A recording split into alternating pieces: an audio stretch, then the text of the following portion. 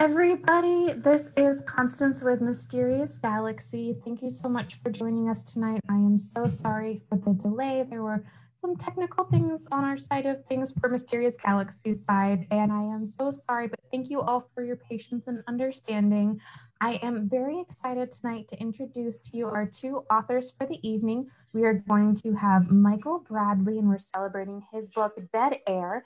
And then we have James Lindholm, and we have Into a Canyon Deep. I am going to go ahead and let them take it away. You guys are in great hands with these amazing authors. And make sure that you add your comments down below in the video, because I'm going to be passing on all of your questions to them, and they're going to be answering them for you throughout and at the end of their discussion. So take it away, guys. All right, thank you. Great, thank you, Constance. James, it's a pleasure seeing you again. I know we good to see you too.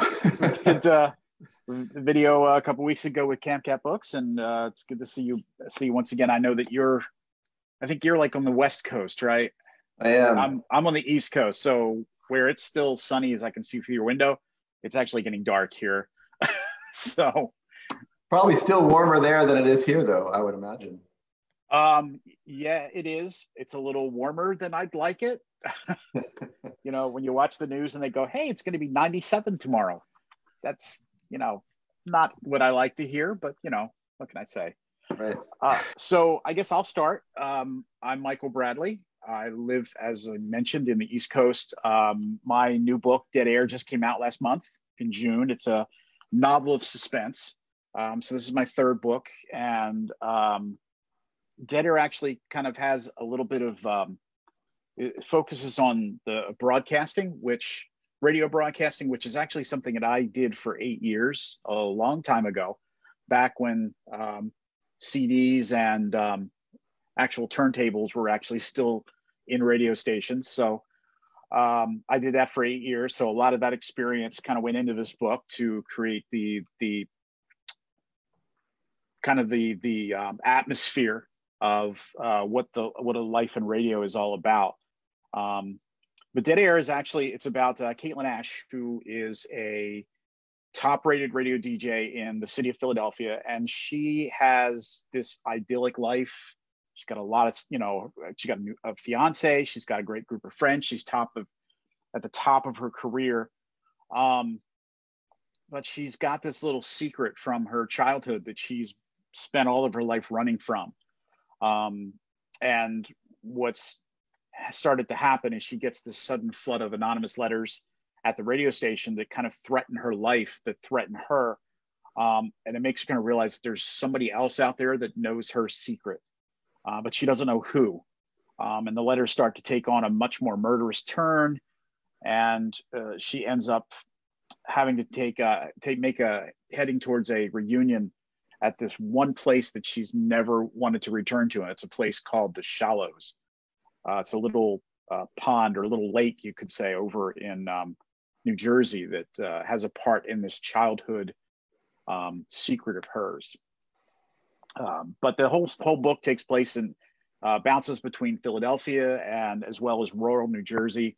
There's a lot of local references. A lot of the comments I've been getting from readers is that they really love the real to actual references that are in the book. So James, why don't you introduce yourself? And then thanks, Michael. Sure. So my name's James, and thanks everybody for tuning in. Sorry that we got going late. I'm coming to you from Central California, where the sun is still out over my left shoulder. I am a practicing marine scientist. I'm actually a professor and department chair at a university and the head of a research dive program. And when we're not stuck at home with a global pandemic, I'm actually out in the world doing research, traveling around and conducting undersea research, mostly on fish. And to date, I've been to 6 of the 7 continents for research. And one of the things that I've found when I'm out talking to people as I travel around is that many, many people come up to me saying, oh, I always wanted to be a marine scientist, but ... And then, you fill in whatever after that. And it occurred to me over the years that given the amount of fiction that I read, started to occur to me that maybe this is an opportunity for me to fulfill the other dream that I had, was actually to write the type of novels that I like to read. And so the night I got tenure as a professor, I started my first book, which is coming out on August 4th, although the audiobook is now available on Audible, Into a Canyon Deep. It's actually a re-release, heavily re-edited and revised with a new cover, with a new publisher, Cam Cath, the publisher that's publishing both Michael and I now. It's going to be immediately followed in in September by a sequel, also re-released with a heavily revised ending. That's called Blood Cold. And then in October, a new one, Dead Men's Silence, will come out for the first time. So there's going to be over the next 3 months, 3 books coming out, which is pretty exciting. And tonight I'll just read a little bit from the first one. Back to you, Michael. Okay. I've always wanted to be a but I just don't float well. So, I just sink to the bottom, which actually thinking about it is probably what you actually do, right? You scuba, you do scuba? Yeah. A lot of the time, that's right. Yeah, so sinking is not a bad thing. Sinking to the bottom is a good thing then. The only challenge, you want to come back also, right, which, we have technology to help facilitate that, so. Well, why don't I read a little bit from Dead Air, and then I'll give you, and you can go ahead and read from your book. Okay. I've chosen a passage that's early on in the book. So just to give everybody an understanding is, Caitlin works at this radio station in Philadelphia. So this particular scene takes place when she's coming into work one morning. This is early in the book where she's already been starting to get these threatening letters. But I'll go ahead and read, and we'll just let everybody go from there. So Caitlin passed the sales office and production studio, entering the office set aside for the air personalities. The large open space, nicknamed the bullpen, featured 6 office desks in 2 rows set end to end across the room. The desks were basic, each with an aluminum frame, drawers, and laminate desktop. Kevin O'Neill looked up from his laptop and gave Caitlin a quick wave from across the room. His caramel-colored hair was brushed back from his forehead, draping down behind his ears. Caitlin halted, staring at the thick strip of white surgical tape that covered his nose. "Kevin, what happened?" He gave her a tentative smile. "Racquetball accident." His voice had a nasal twang to it. "Spent half the night in the ER." She tilted her head for one moment. She never knew Kevin played racquetball. "Looks painful." "Not like it was when it happened. The doc said the swelling should go down in 24 hours. The stitches should come out in 2 weeks." She pointed at the bandage. "How long have you got to walk around with that on your nose?" He rose from his seat, stepping around the desk. His biceps flexed beneath the sleeves of his polo as he crossed his arms. "A few days." Caitlin laughed at the nasal tone in his voice. "It's done wonders for your voice," she said. His eyes flashed dark for a moment. "It doesn't sound that bad, does it?" She crossed the room and stopped at the small square shelves that served as mailboxes for the staff. "I'm sure no one noticed." Caitlin reached into her mailbox and extracted the latest copy of Billboard magazine, 2 envelopes, one white and one manila, and a compact disc. The label on the CD said it contained jingles and commercials for Walmart. She slid the CD back in her mailbox. She'd enter them into the computer later. Caitlin rolled up the magazine and slipped it under her arm. Then she glanced at the 2 envelopes. The return address of the white envelope was a local charity, probably looking for free publicity. Caitlin shuddered when she glanced at the manila envelope. She'd seen the hand-printed label numerous times before, and she knew what she'd find within. She leaned back against the nearby desk. The envelope trembled in her hand. Kevin crossed the room and stepped behind her.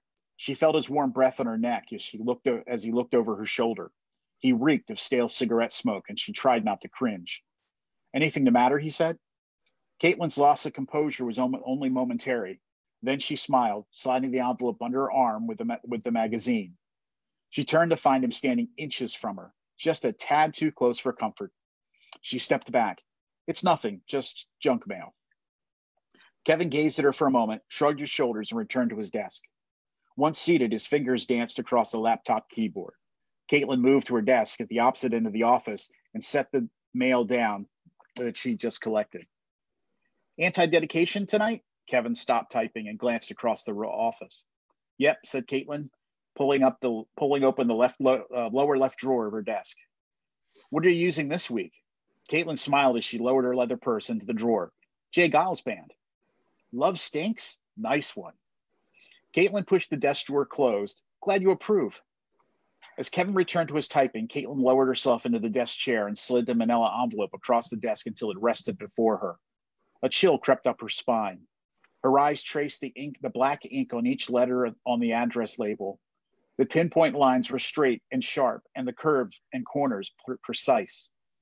The same handwriting on every one of those envelopes she'd received over the past month. She took a deep breath and slid her fingers along the top edge to break the seal. The sheet of paper within was folded just as all the others had been. Laying the paper flat on the desk, her eyes danced over the random magazine clippings that made up the message. Although the clippings were different this time, the words were not. Play REO Speedwagon for me. You know the song, The Shallows. In an instant, she was there, standing by the water's edge, watching a flashlight sweep over the water's surface, a frantic search in the darkness that she knew would yield nothing. A fan letter, said Kevin. Caitlin whirled around, startled by his voice. She hadn't heard him approach her desk. She refolded the letter, trying to hide its message. He leaned in over her shoulder. His breath was hot on her neck again. It sent a shiver along her spine. Just some cranks, she said. He lifted the letter from between her fingers. She didn't have time to resist and bit her lip as he gave the message a quick review. REO Speedwagon. Whoever it is, they've got no taste in music. There's nothing wrong with Cronin and Company, she responded as she tried to put some space between them, glad to latch on to a conversation about music. Bah, dreaded love much. Kevin dismissed her comment with a wave of his hand as he tossed the letter back on her desk. That's not true. What about Take It on the Run or Keep on Loving You? They had some great stuff in their heyday. Pish posh. I can't think of a worse batch of songs than the crap they turned out in the 80s. He gestured toward the letter. But if someone's going to go to all that trouble to make a request, you better play it for him. Kevin crossed to his desk. He grabbed his coat off the back of the chair. I gotta go. Have a good show. He reached the office door and paused. I'll be listening for REO tonight. Then he disappeared through the door. She watched him leave, glad to be alone for a few minutes. She glanced at the unfolded letter, rereading the words. She knew the song. REO Speedwagons can't fight this feeling. It had been their song. Who could possibly know the connection between that song and the Shallows? Who the hell was sending these letters? Caitlin gathered up the letter and crossed the room to the office shredder. A few moments later, the letter was gone. So there's an interesting tidbit about this, just real quick. This particular scene is early on, it mentioned the anti-dedication song. And the idea was that, it actually came from a part of my experience in radio. I used to work with a night guy who did what we called an anti-dedication once a week. And he would play like the worst, one of those like I hate you type songs instead of the usual, love songs and dedicated. And it was always the idea was, hey, call in and, dedicate this song to people that you hate. And so it just had to go into the book. So it ended up there. I have no idea if the guy is still doing it. I don't even know where he works anymore, but it was pretty funny to hear some of the dedications that used to come out each night. So how about you? You want me to take over for a second? Yeah, sure. Okay. All right. So I should set this up. I failed to mention this at the beginning. So all three of my novels are a series with a revolving set of characters led by a marine scientist by the name of Chris Black. And I've always been captivated by reading things like legal thrillers and medical thrillers, and of course, spy thrillers, where enough of the content is provided to make you feel like you're part of it, but you're not overwhelmed by it. I mean, legalese can get overwhelming, medical stuff can get overwhelming. So in this case, I didn't want to set up a series of novels where the scientists solve the problem of global climate change, because that's, while interesting professionally, not interesting in a fictional sense for me. So basically what I have is a team of people out doing the work that they normally do. And by virtue of a set of circumstances that differs between novels, they come into contact with some bad actors. And the other thing that fascinates me, having been the recipient of death threats myself over the years as a result of the science, exploring what would happen if the scientists didn't back off when the bad actors pressed them. So I'm going to read a little bit from the first chapter of Into a Canyon Deep, which takes place in the Carmel Submarine Canyon, which is about a mile and a quarter just down the hill from where I'm sitting right now. It's a deep water canyon that comes right up the shore. Literally, it's 100 feet offshore. You can dive over the head of it, look down into the abyss, and if you dove with weights, you could disappear in that abyss very quickly. Okay, so this is chapter 1. Spinning into the wake of the receding fishing vessel Lizzie J., Joe Rothberg's many wounds bled steadily. A blue bioluminescent aura enveloped him as the movement of his sinking body agitated thousands of small planktonic organisms. Only minutes before, he'd watched the sleeves of his favorite sweatshirt slowly wick salt water up his partially submerged arms as he dangled from a half-inch nylon line on the boat's bow. Hanging by his broken right leg, Joe's head was only inches from the cool ocean surface. He knew it was supposed to be pretty deep out there above the Carmel Canyon. The captain had said more than 2,000 feet. 2,000 feet. He saw and smelled the beach close by, even in the pitch black of the moonless spring night. Maybe if I yell, he hoped, someone will help. Maybe someone will call the police or the Coast Guard. Joe had tried to focus beyond the steady drum of the pulse beating in his ears, tried to remember the tricks his counselor had taught him when he was a kid, tricks to control the jumble of random ideas bouncing around his head. Identify what I'm feeling. Identify what I'm feeling. Identify what am I doing out here? The dark waters didn't respond. He kept coming back to the fact that he'd been helping dump toxic waste into the ocean. Sarah's going to kill me if she finds out, he thought. Not cool. Joe had felt the disappointment of Sarah, his parents, even his old counselor, Margaret Black, more intensely than the growing strain on his broken leg. His high school glory days were long gone. At least that's what he had realized when 2 weeks earlier he'd come home to find Kevin O'Grady wearing camouflage pants, an expensive suede jacket, and what looked like military boots, sitting in the living room talking with Sarah. The baby was resting in the bouncy seat beside the couch. They'd been sitting on the same couch, not across from each other as Joe would have done if he'd been visiting somebody else's wife. He knew that Sarah and Kevin had dated back in high school. In fact, there'd been rumors that Kevin was the father of Sarah's first baby, the one she'd aborted. What hurt Joe most was that what he'd seen those first few seconds after he came in the door. Sarah had been smiling. There was a light in her eyes that he hadn't noticed in years, what he wouldn't give to see that light again and to be the reason for it. Instead, he saw the light go out when he entered. O'Grady's size, the living room literally appeared to shrink with him in it.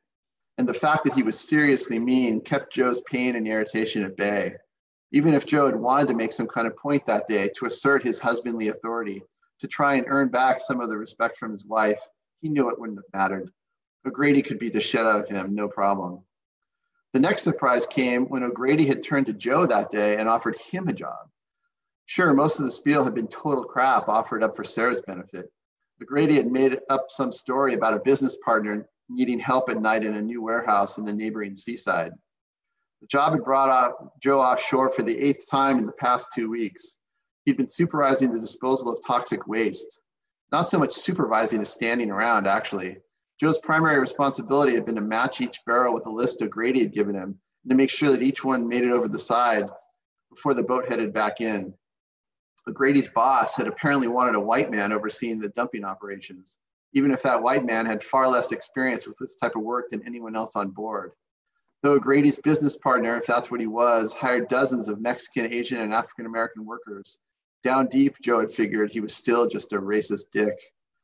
Joe's regrets about working for a guy like that and dumping waste into the ocean to boot had grown with each trip down from Monterey. 2 nights ago, on his 7th trip, he realized that he had to do something. He couldn't quit. He needed the money too badly. And he didn't want to call the cops since he didn't want to get arrested. And anyway, he'd overheard O'Grady talking about the fact that his boss owned the cops. So that was a dead end. But he could try to alert someone to what was going on out there. After some contemplation, a solution had come to him. Earlier in the evening, he had stopped by the FedEx store in Monterey before coming down to the dock. He felt much better about everything after that stop. He would take his money from tonight and be done with it. He would never have to think about Kevin O'Grady again. Tonight was perfectly calm, which Joe knew was unusual for this time of year, as strong northwesterly winds tended to blow hard day and night. So instead of supervising, he'd spent much of the time leaning on the rail, enjoying the lights shimmering on the glassy ocean surface as cars went speeding down California Highway 1. Below him, little bursts of blue light formed and then exploded under the surface like fireworks. Bioluma something or other, he was told. An accidental cough from one of the crewmen as they approached him, coming at him from the stern, alerted him. Joe noted that all the evening's barrel had been dumped, and then he realized that the 5 crewmen were all carrying clubs. Oh shit, had they figured out he betrayed them? Not waiting for an answer, Joe moved as fast as he could, climbing out onto the narrow rail that surrounded the boat and shimmying along the outside of the wheelhouse as he moved towards the bow. His chubby, sweaty fingers moved along the wooden trim while his old Converse high tops kept pace below them. The lifeboat mounted on the bow might be his chance to escape. The relief Joe experienced upon reaching the bow ahead of his pursuers was short-lived. O'Grady, whom Joe hadn't realized was on board tonight, came forward from the other side of the wheelhouse, carrying his aluminum baseball bat. "End of the line, Joey boy," O'Grady said. "No loose ends." At that point, Joe, still panting from his exertion, had given in to the inevitable. There was no way he was going to get out of this. No way. His shoulders slumped, and he made no effort to dodge either the incoming bat or the kick that followed. O'Grady had obviously not waited to hear the splash, nor had he looked over the side. Had he done so, he'd have seen Joe's body snagged on that line running from the bow to the stern. Joe felt the boat's powerful engines come to life through the barnacle-encrusted hull before he heard them. Could he make it all the way back to the port in this position, he wondered? Maybe he could sneak away once the boat was tied up back at the fish pier. As the boat began the return trip to Monterey, the bow lifted and then dipped into the oncoming swells. The first swell to brush the hull grabbed Joe from the line and swept him aft towards the stern of the boat. The chill of the 55-degree water barely registered as Joe was briefly free of the boat. The surge of adrenaline accompanying his release had armored him against the pain of being dragged along the weathered hull. Joe had just enough time to consider his situation before he'd been drawn under the boat as he approached the stern. Within seconds, he was sucked into the portside propeller, which had been moving at full throttle. The propeller had ripped open Joe's left thigh, nearly severed his right arm, and sliced deeply into his scalp. Adrift and sinking fast, the last synapse of Joe's dying brain fired in an expression of hope that Chris Black, somebody he'd not spoken to in over 20 years, would know what to do with the package Joe had sent him. All right. Nice. There we go. Little gruesome right at the end there. What's that? Little gruesome right at the end. You know? I should have prepped everybody for that. Things happen. Bad things tend to happen in the first chapter of these novels. It kind of sets everything up. So I have to ask. You said that where this takes place is right near you. How deep have you gone in that? What was it called again? Canyon, the Carmel Canyon. Yeah. So as a scuba diver, I've been down to 165 feet. But using a robot, a remotely operated vehicle, like they'll do in this book, we've been down to the bottom, which is 6,000 feet out at its maximum depth. And we've followed it from 6,000 feet all the way up to the shoreline. It's really, this doesn't happen that many places in the world where you have the deep sea literally feet offshore of land. So it's a pretty cool opportunity to have right here. Oh, cool. Awesome. Do we have any questions coming in? Do you see? Yeah, we've actually got several questions in the chat. All right. So it's like the first one says, since both of you have so much experience from your other professions in this book, did it make it harder or easier to write the stories while keeping them relatable to the readers? You want to take that one first? Yeah. So, for me, I think the biggest part about radio in my book was trying to give the reader a sense of what it's like to be in broadcasting without overwhelming them with information about the control boards and the technology and all the politics and all the things that go on around the radio station as well. Because there's like any other business, there's a whole bunch of stuff that happens on a daily basis, and from selling commercials and things like that would just bore the reader completely. So for me, it was almost a case of having to try to dumb it down a little bit. or just give just enough information to give that atmosphere without overwhelming the reader with too much information. The first draft of Dead Air, I got a little too detailed about the type of microphone and what the control board looks like and all this stuff. And I had some early readers go, I don't need to know all that detail. Just tell me she pulled the microphone down and go from there. So. Yeah, that's I had a similar experience with that first book. And I actually sought out the input of people. Like, I had the good fortune to have lunch one time with Clive Cussler, who's now recently deceased, but a great writer of ocean thrillers. And he gave me some insights. And then I also wrote to another favorite writer of mine named John Sanford, who writes thrillers set up in Minnesota area. Both of them emphasized that I was going to have to cut out more than I ever wanted to of the science. And I think I had the same experience with the first book. It'd been down too deep into the minutia, and it was too much for the audience. So I hope it's through a couple of rounds of editing is now a little bit more accessible, enough to get you to feel like you're there, but not overwhelm you with the tedium. Okay, we've got another question, and this is specific to you. So you mentioned that you've gotten death threats. Have any of them inspired any of your books? Not yet, but the general premise has.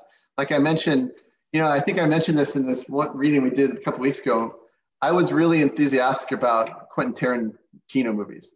And one of the early pitches I heard for some of his movies is what happens when the bad guys meet the badder guys. And so what I've always been interested by is, although for the most part only in fiction, what would happen if next time scientists get death threats against them, they fight back? I think that would be so. None of the bad actors that Chris Black deals with in these first three books are much worse than any of the people I've ever interacted with. So by comparison, they're dealing with things that are much worse than mine. But in spirit, yes, there is some sense that, gee, instead of cowering and retreating to their objectivity and their logic, I'd like someday for a scientist to say, you know what? and that's what happens to some extent in these books, I'll admit. It's funny because my book is about a stalker. And this one of the things that some people have asked me is, when you were in broadcasting, did you ever have a stalker? And I never had the privilege of having a stalker when I was in broadcasting. I mean, you had some fanatical fans that you would hear call in a lot, or they'd show up at every one of your live broadcasts, but it was never anything significant. But I have known a couple radio people who had borderline fanatical fans / stalkers who, you just kind of try to push their way into your life just a little bit too much, but never to the degree that Caitlin, my protagonist in my book, ends up suffering with. So, who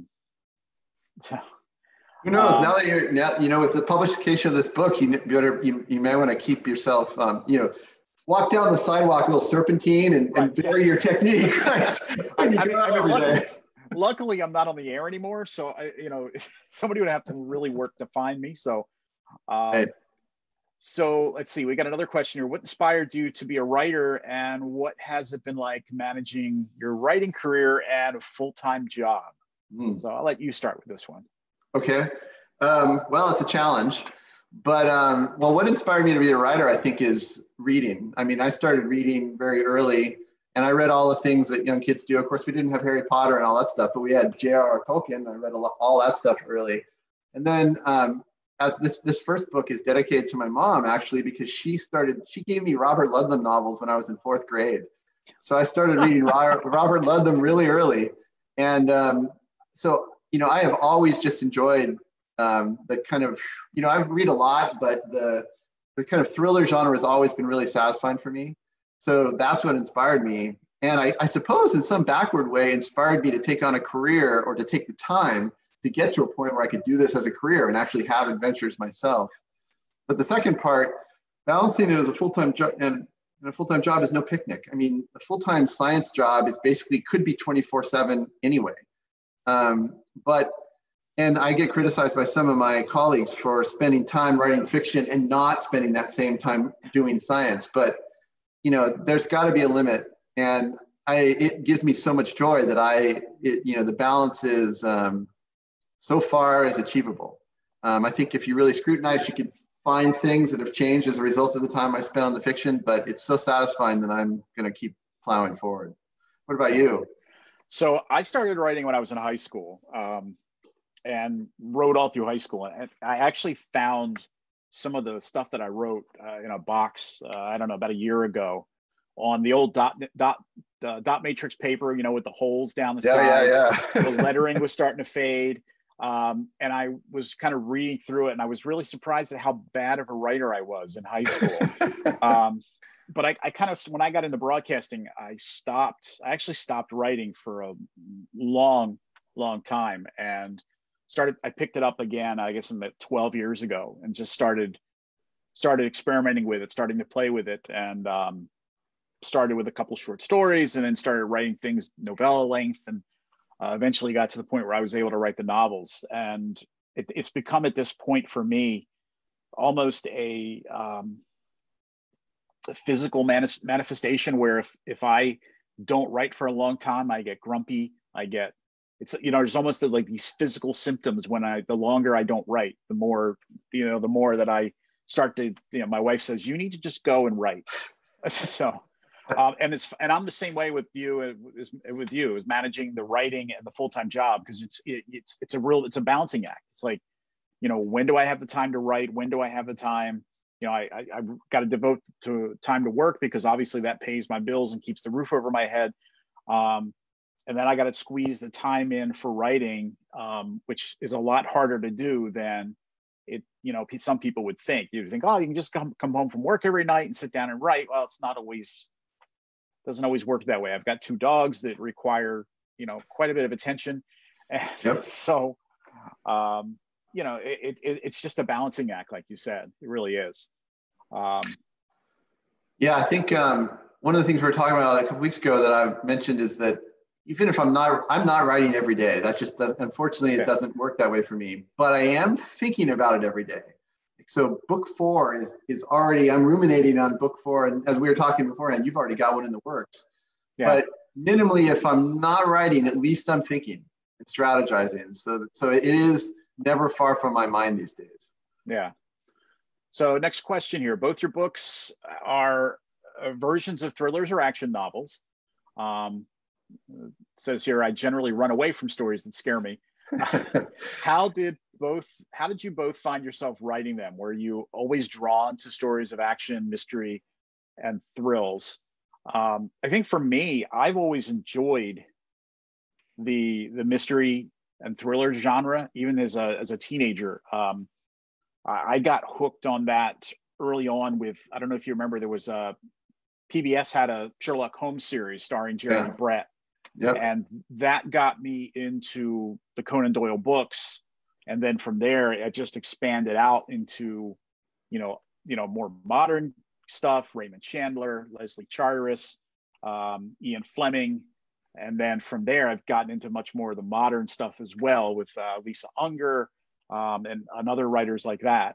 I've just always been drawn to that sort of thing. I mean, I did enjoy science fiction for a little while, but you know, I've always come back to the mysteries and came back to the thrillers more than anything else. I think I would probably have a similar answer, is that something about the genre, and I think it's actually a love of those books, as I mentioned earlier, actually helped scope the direction I took in a professional career too. I do read a lot of different stuff. A couple of my favorite books, like one of my favorite books of all time is To Kill a Mockingbird. My daughter and I read that every year for a number of years. I love that book. And then I'm a big fan of another one of my favorite books is the Time Traveler's Wife. Amazing, touching story. So I love a touching story just as much as anybody.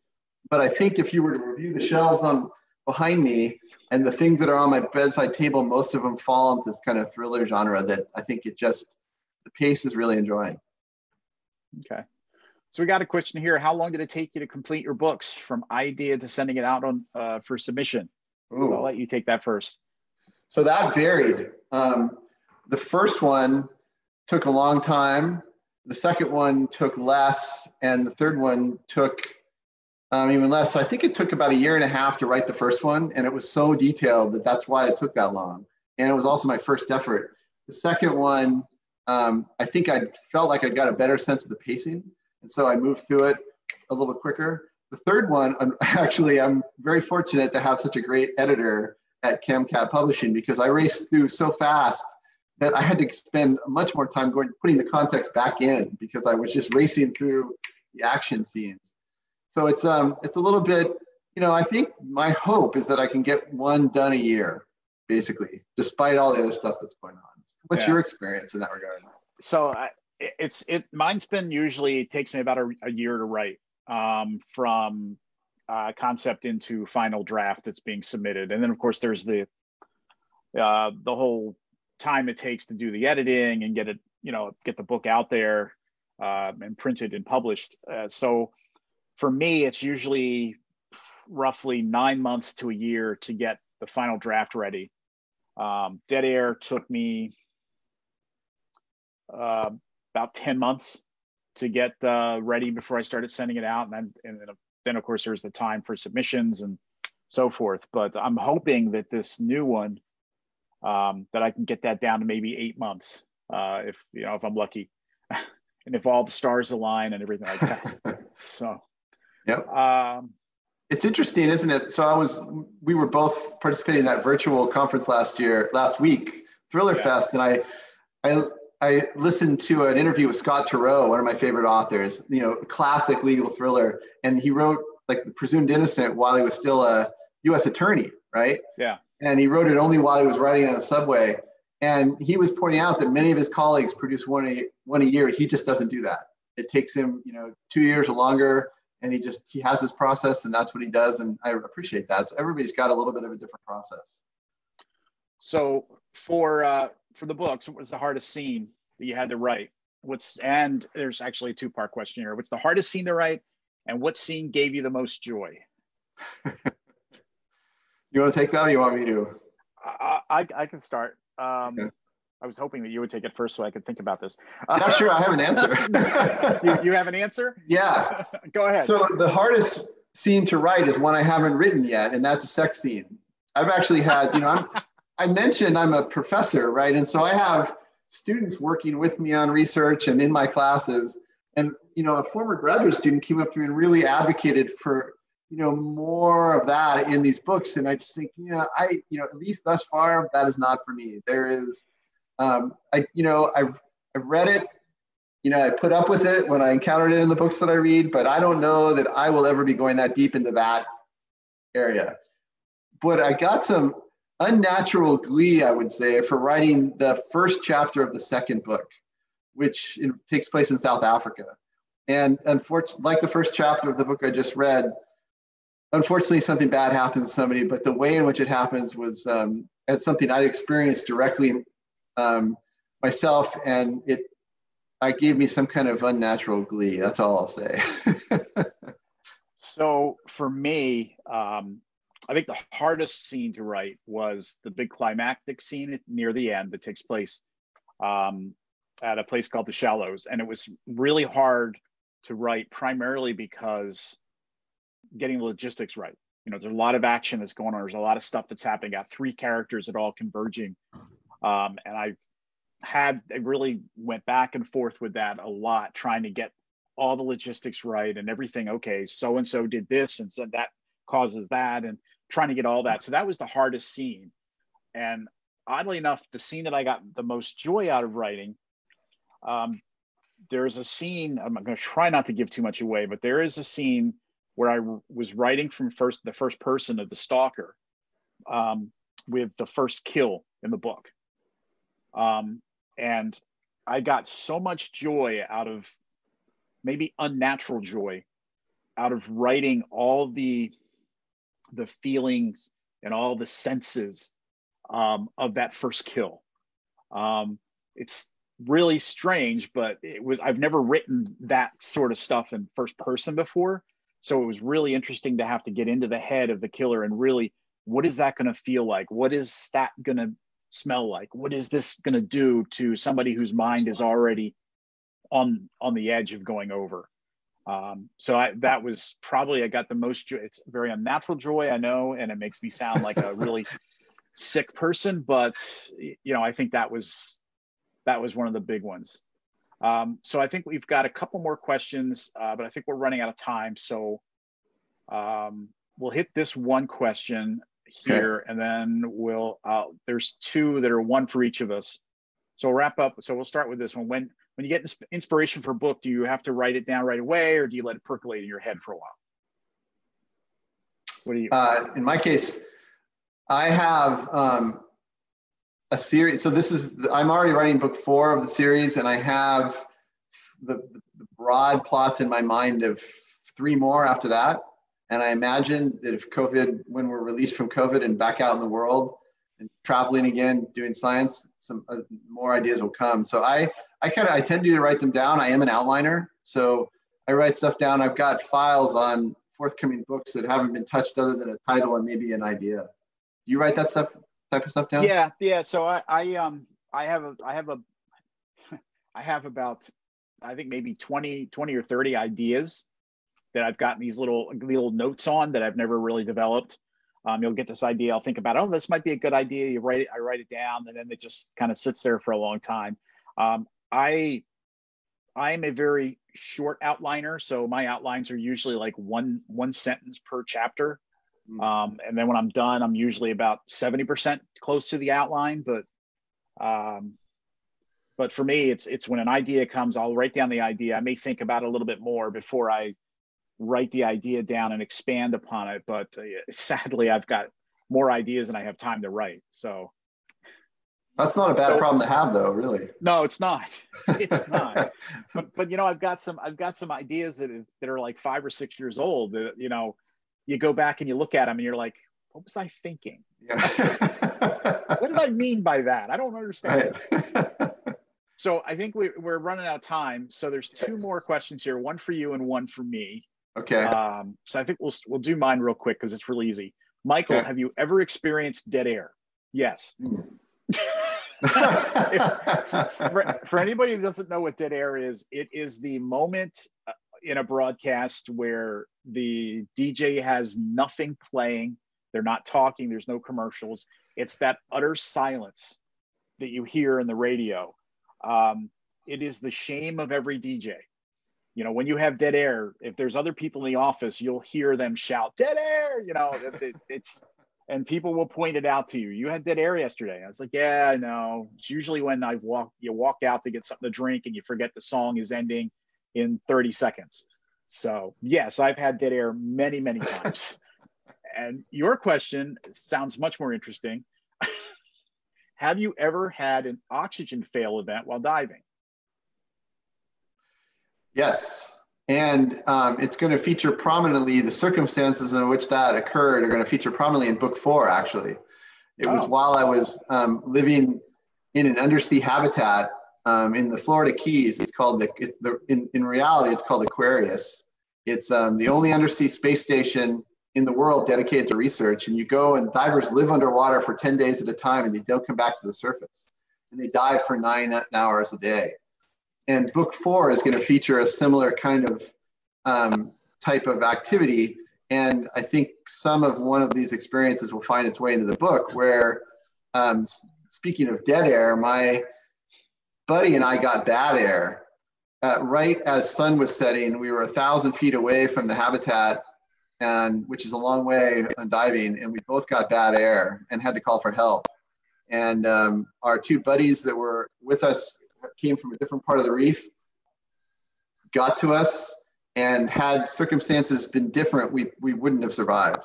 But because everything worked, we both survived. And that was the first day of a 10-day mission. And because all our training worked, the mission continued. But that story is going to find its way in much more detail into this book 4. Oh, wow. Awesome. All right. Well, Michael, this has been great. Thanks for taking the lead on guiding the questions. I enjoyed this a great deal. Yeah, I had a great time. Thank you so much. Thanks to those of you who were sitting out there and sending in questions. We appreciate it. And thanks, Constance, for your help. Of course, it was our pleasure. And then just before we say goodbye to everyone, is there any way I can throw in one more question for you guys of what are you currently working on and what can readers expect next from you? All right.